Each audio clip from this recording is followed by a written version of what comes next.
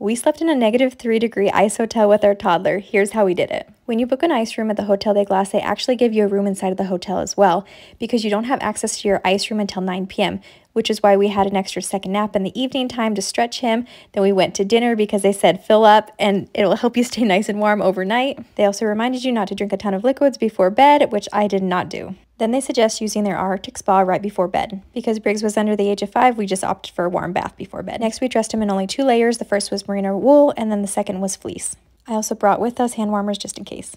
We then left our room inside of the hotel and walked to our ice room, and it had started snowing, and it was so beautiful. On top of the ice beds, they have mattresses and then sleeping bags that are rated for the extreme cold. In the safety demonstration, they showed us how to properly use the sleeping bags and how to get in to stay warm all night long. My toddler also sleeps with a sound machine, so I brought that to lightly play in the background and an external power source. I was worried that the extreme cold would kill the battery quickly, so I had this as a backup plan for my iPhone just in case. We then got into our sleeping bags and started to